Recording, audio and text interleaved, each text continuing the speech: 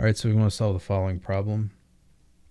We're going to combine the logs first before anything else. So log base 4 is the same thing as x plus 1 over x is equal to 4. And we can rewrite this as 4 raised to the 4 is equal to x plus 1 over x.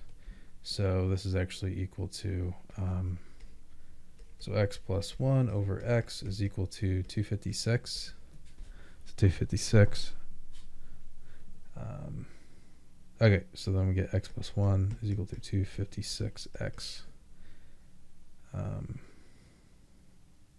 minus x. 255x is equal to 1. Divided by 255. And we get x is equal to 1 over 255. And that's it. Let me just double check and make sure that's correct. And it is. All right, I hope this helped you out. Thanks for watching. Have a great day.